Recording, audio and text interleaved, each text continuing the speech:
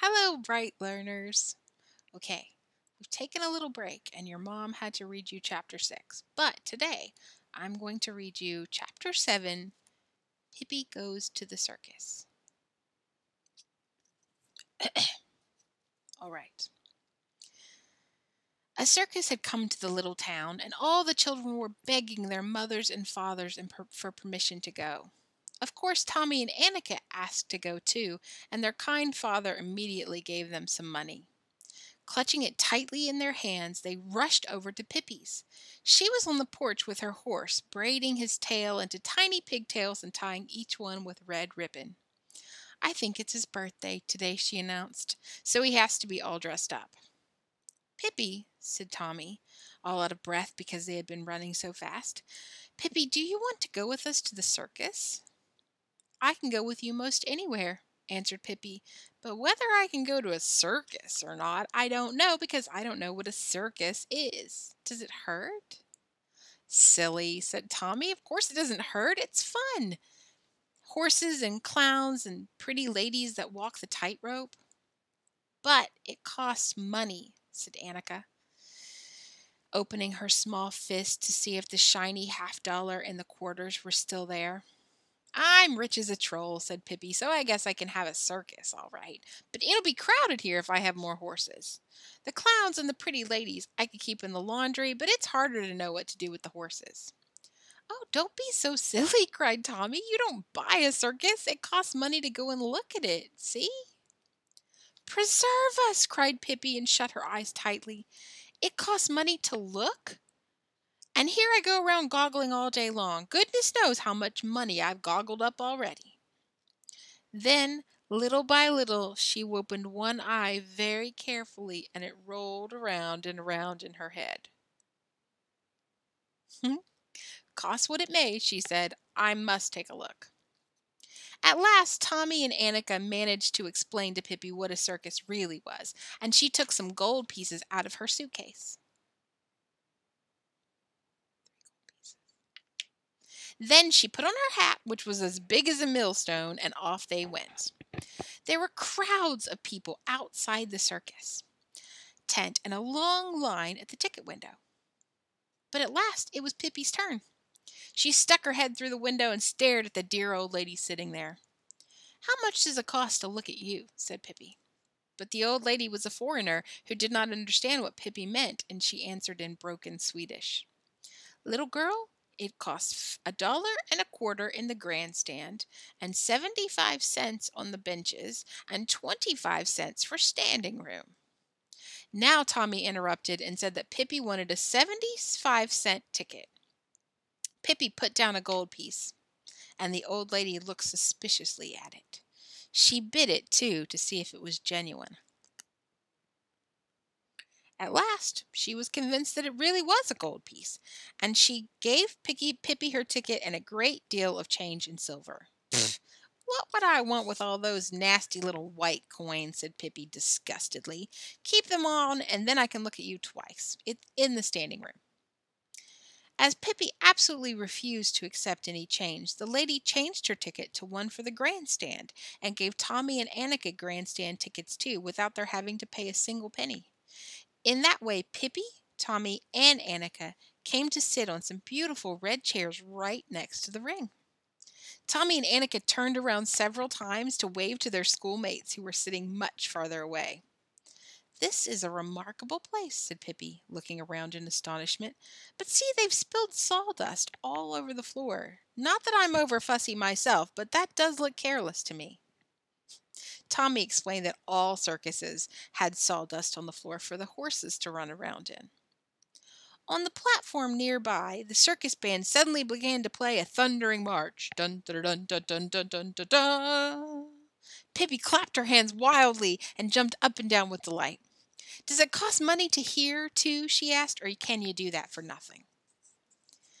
At that moment, the curtain in front of the performer's entrance was drawn aside, and the ringmaster in a black frock coat with a whip in his hand came running in, followed by 10 white horses with red plumes on their heads. The ringmaster cracked his whip, and all the horses galloped around the ring. Then he cracked it again, and all the horses stood still with their front feet up on the railing around the ring. One of them had stopped directly in front of the children. Annika didn't like to have a horse so near her and drew back in her chair as fast as she could, but Pippi leaned forward and took the horse's right foot in her hands. "Hello there," she said. "My horse sent you his best wishes. It's his birthday today, but he has bows on his tail instead of his head." Luckily, she dropped the foot again before the ringmaster cracked his whip again, because then all the horses jumped away from the railing and began to run around the ring. When the act was over, the ringmaster bowed politely, and the horses ran out. In an instant, the curtain opened again for a coal-black horse. On its back stood a beautiful lady dressed in green silk tights. The program said her name was Miss Carmencita. The horse trotted around in the sawdust, and Miss Carmencita stood calmly on his back and smiled. But then something happened. Just as the horse passed Pippi's seat, something came swishing through the air, and it was none other than Pippi herself. And there she stood on the horse's back, behind Miss Carmencita. At first, Miss Carmencita was so astonished that she nearly fell off the horse. Then she got mad. She began to strike out with her hands behind her back to make Pippi jump off, but that didn't work. "Take it easy," said Pippi. "Do you think you're the only one who can have any fun? Other people have paid too, haven't they?" Then Miss Carmencita tried to jump off herself, but that didn't work either, because Pippi was holding her tightly around the waist. At that, the audience couldn't help laughing. They thought it was funny to see the lovely Miss Carmencita held against her will by a little red-headed youngster who stood there on the horse's back in her enormous shoes and looked as if she had never done anything except perform in a circus. But the ringmaster didn't laugh. He turned toward an attendant in a red uniform and made a sign to him to go and stop the horse. "Is this act already over?" asked Pippi in a disappointed tone. "Just when we were having so much fun." "Horrible child," hissed the ringmaster between his teeth. "Get out of here." Pippi looked at him sadly. "Why are you mad at me?" she asked. "What's the matter? I thought we were here to have fun." She skipped off the horse and went back to her seat. But now 2 huge guards came to throw her out. They took hold of her and tried to lift her up. They couldn't do it. Pippi sat absolutely still, and it was impossible to budge her, although they tried as hard as they could. At last they shrugged their shoulders and went off. Meanwhile, the next act had begun. It was Miss Elvira about to walk the tightrope. Let's walk a tightrope. All right, let's give ourselves a tightrope here. There it goes. Okay. She wore a pink tulle skirt. We'll just be able to see her skirt. She's very tall up there. She wore a pink tulle skirt. There's her little legs. I'm not very good at drawing. Haha. And carried a pink parasol in her hands. A parasol is like an umbrella. With delicate little steps, she ran out on the tightrope. She swung her legs gracefully in the air and did all sorts of tricks. It looked so pretty. She even showed how she could walk backwards on the narrow rope. But when she got back to the little platform at the end of the rope, there stood Pippi. "What are you going to do now?" asked Pippi, delighted when she saw how astonished Miss Elvira looked. Miss Elvira said nothing at all, but jumped down from the rope and threw her arms around the ringmaster's neck, for he was her father. And the ringmaster once more sent for his guards to throw Pippi out. This time he sent for 5 of them. But all the people shouted, "Let her stay! We want to see the red-haired girl!" And they stamped their feet and clapped their hands. Pippi ran out on the rope, and Miss Elvira's tricks were as nothing compared to Pippi's. When she got to the middle of the rope, she stretched one leg straight up in the air, and her big shoe spread out like a roof over her head. I want to draw that. So she puts her foot way up in the air. Here's my foot. Let's do this. And then she puts her big shoes over her head like an umbrella.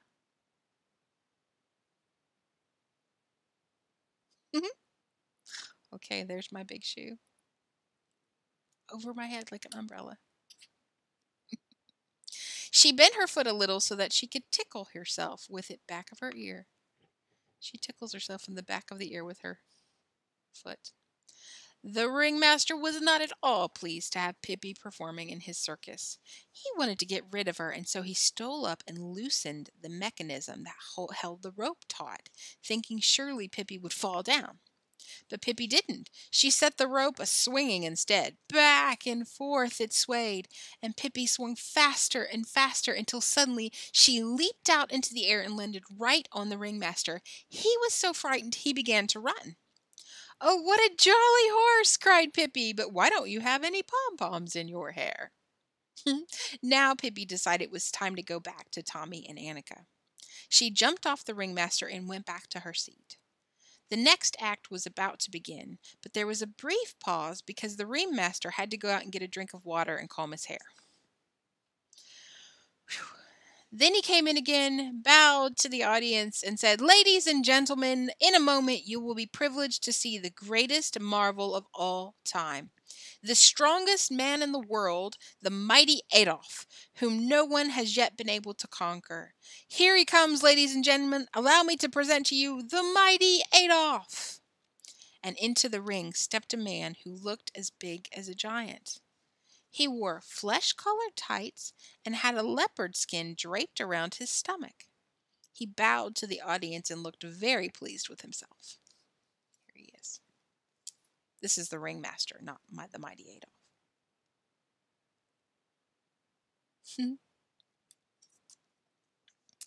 "Look at these muscles," said the ringmaster, and squeezed the mighty Adolf's arm where the muscles stood out like balls under the skin. "And now, ladies and gentlemen, I have a very special invitation for you. Who will challenge the mighty Adolf in a wrestling match? Which of you dares to try his strength against the world's strongest man? $100 for anyone who can conquer the mighty Adolf." $100, ladies and gentlemen. Think of that. Who will be the first to try? Nobody came forth. "What did he say?" asked Pippi. "He says that anybody who can lick that big man will get $100, answered Tommy. "I can," said Pippi, "but I think it would be too bad to because he looks nice." "Oh, no, you couldn't," said Annika. "He's the strongest man in the world." "Man, yes," said Pippi, "but I am the strongest girl in the world. Remember that." Meanwhile, the mighty Adolf was lifting heavy iron weights and bending thick iron rods in the middle just to show how strong he was. "Oh, come now, ladies and gentlemen," cried the ringmaster. "Is there really nobody here who wants to earn $100? Shall I be forced to keep this myself?" And he waved a bill in the air. "No, that you certainly won't be forced to do," said Pippi, and stepped over the railing into the ring. The ringmaster was absolutely wild when he saw her. "Get out of here! I don't want to see any more of you," he hissed. "Why do you always have to be so unfriendly?" asked Pippi reproachfully. "I just want to fight your mighty Adolf." "This is no place for jokes," said the ringmaster. "Get out of here before the mighty Adolf hears your impudent nonsense." But Pippi went right by the ringleader and up to mighty Adolf. She took his hand and shook it heartily. "Shall we fight a little, you and I?" she asked. Mighty Adolf looked at her, but he didn't understand a word. "In 1 minute I'll begin," said Pippi. And begin she did. She grabbed mighty Adolf around the waist, and before anyone knew what was happening, she had thrown him on the mat. Mighty Adolf leapt up, his face absolutely scarlet. "Atta girl, Pippi!" shrieked Tommy and Annika so loudly that all the people at the circus heard it and began to shriek, "Atta girl, Pippi!" too. The ringmaster sat on the railing, wringing his hands. He was mad, but mighty Adolf was madder. Never in his life had he experienced anything so humiliating as this. And he certainly intended to show that red-headed girl what kind of a man mighty Adolf really was. He rushed at Pippi and caught her round the waist, but Pippi stood firm as a rock. You can do better than that, she said to encourage him. Then she wriggled out of his grasp, and in the twinkling of an eye, Mighty Adolf was on the mat again. Pippi stood beside him, waiting. She didn't have to wait long. With a roar, he was up again, rushing at her. Tiddly-pom and piddly-day, said Pippi. All the people in the tent stamped their feet and threw their hats in the air and shouted, "Hurrah, Pippi!" When Mighty Adolf came rushing at her for the third time, Pippi lifted him high in the air and with her arms straight above her carried him clear around the ring. Then she laid him down on the mat again and held him there. "Now, little fellow," she said, "I don't think we'll bother about this any more. We'll never have any more fun than we've already had."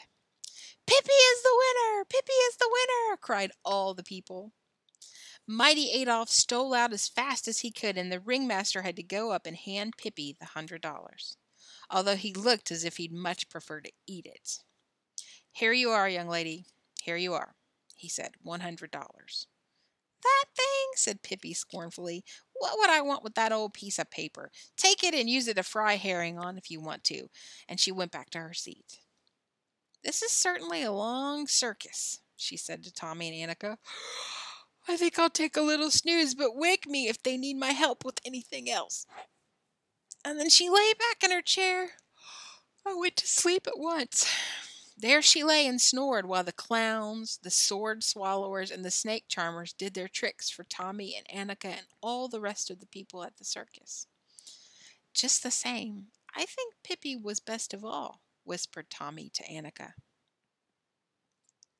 All right, next chapter is number 8. Pippi entertains 2 burglars. See you next time.